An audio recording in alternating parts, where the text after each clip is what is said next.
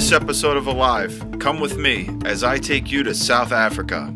I'm going to show you how to walk the line with the cheetah, get a great source of protein. Sorry, buddy. Swim with the great whites, and jump off the tallest bridge in the world. That's me, Aaron Carotta. And in 2008, I was diagnosed with cancer. After spending the last year overcoming the challenges, I now live every day to the fullest. Short on vacation time, tight budget, no problem. It's called travel hacking, and I'm going to introduce you to the subculture of travel hackers.